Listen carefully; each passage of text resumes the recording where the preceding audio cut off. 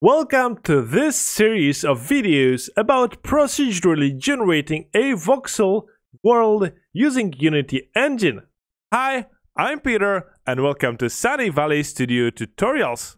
The idea is that we want to generate an endless world with nice looking landscape using procedural generation. Since this is not a trivial task, I will split this series into about 3 sections. In this first one, we will want to explore how we can create a voxel engine, so a way to build our world out of cubes by generating a single mesh. If you are watching this tutorial just after release, this is what will be available right now. Next section that I will upload will be about procedural generation and how we can make the terrain look more natural when it comes to landscape and how to create the different biomes. We will use Perlin noise, domain wrapping and Voronoi tessellation to achieve a decent looking terrain.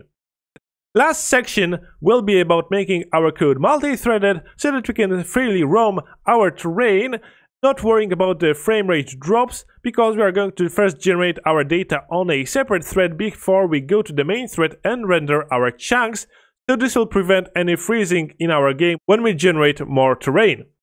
By the time you are watching this video, probably all the sections are already uploaded and available, but right now we are going to start from the first section, which is about creating a voxel engine.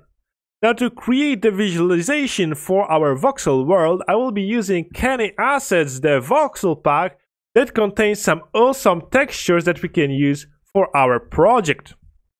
Now, to improve the visual side of our world, I'm using the free customable skybox asset from the Unity Asset Store. Both of the links will be in the description. In the next video, we will talk about the theory behind the voxel world, so what are voxels and so on, what we need to create our voxel engine.